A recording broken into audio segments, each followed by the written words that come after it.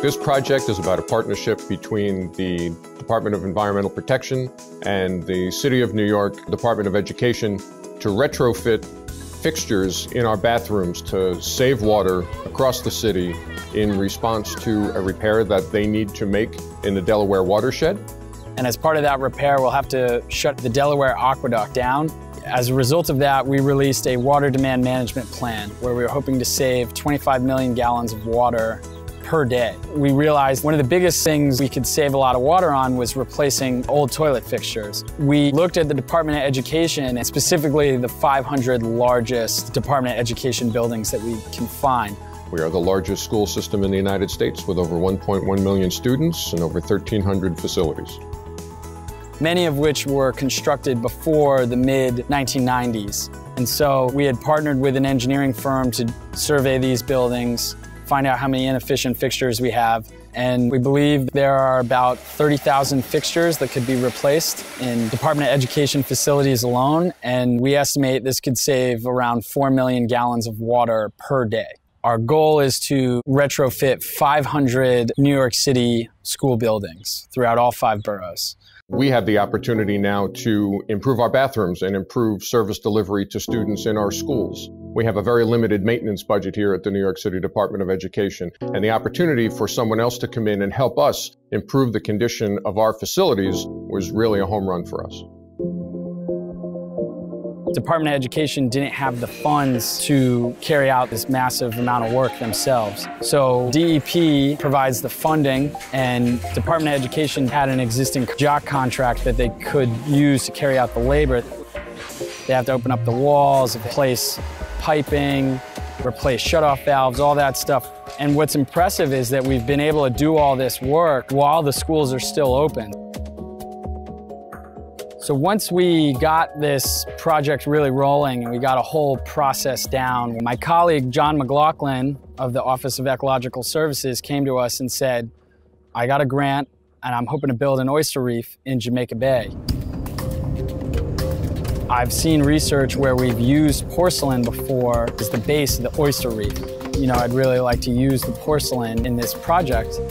The oyster reef, eventually, once fully constructed, will continue to improve water quality in Jamaica Bay. And so we thought it was the perfect program to see if we could use crushed porcelain. There was a lot of logistical issues that we had to make sure that we were delivering the exact product for constructing an oyster reef. It's not just that you can smash a toilet and throw it in the bay. We had to make sure that there was no metal or plastic parts on the toilets. And we really wanted to make sure that the porcelain was as clean as possible. So it's very important that they power wash the toilets before they smash it. We also wanted a very particular size. We didn't want anything too small. We didn't want anything too large. And the contractors were great in responding and saying, okay, here's how we'll do it. They've been able to sort of change their process to make it better for us. After our contractors process the material, they deliver them to this site, the Fountain Avenue Landfill, where DEP employees spread them out on blue tarps. And the purpose of that is to get them in the sun, get them rained on, to get the porcelain as clean as possible before we put them into Jamaica Bay, which is right over there.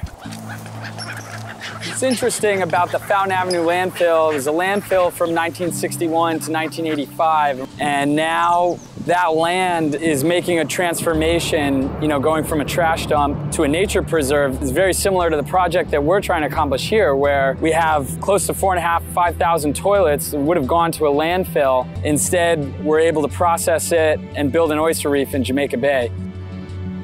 So once we got enough porcelain that we needed for the oyster reef, we were hoping to find another project that we could use the porcelain in. And that's where our Office of Green Infrastructure came in, where they're building thousands of right-of-way bioswales throughout the city. Bioswales are a modular stormwater management device that bring in stormwater runoff from the curb of the street. There's an inlet and outlet that allows stormwater to run in from the curb and gutter. So the water will come into the bioswale, soak in through a specially designed engineered soil, and then settle into the bottom, which provides storage for the water. This allows the water to go in and infiltrate to the ground as it would naturally. The goal is to collect as much stormwater as possible prevent it from going to the catch basins, which in turn prevents combined sewer overflows, which are hazardous to the water quality of New York City Harbor. Currently, they use crushed stone as the base substrate in the bioswales.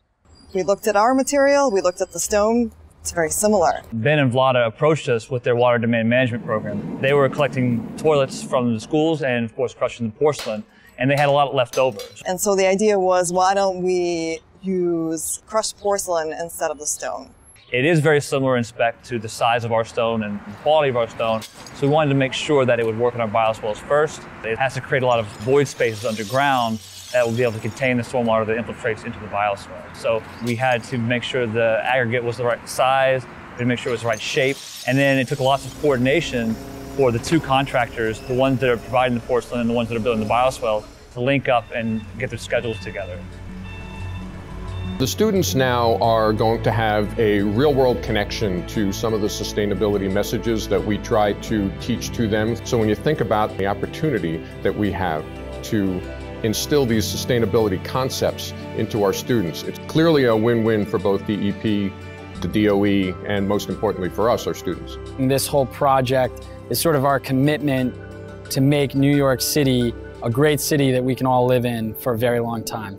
And we're doing it sustainably. We're doing it with materials from across different sustainability programs. It was a really great opportunity to work with other bureaus within the city, using the excess from one program to use in another. This project is really an example of how sustainability should be done. There's so much to like about this program. Our buildings are always going to need maintenance, and if we can have partners that can incorporate education into the process, that's just terrific.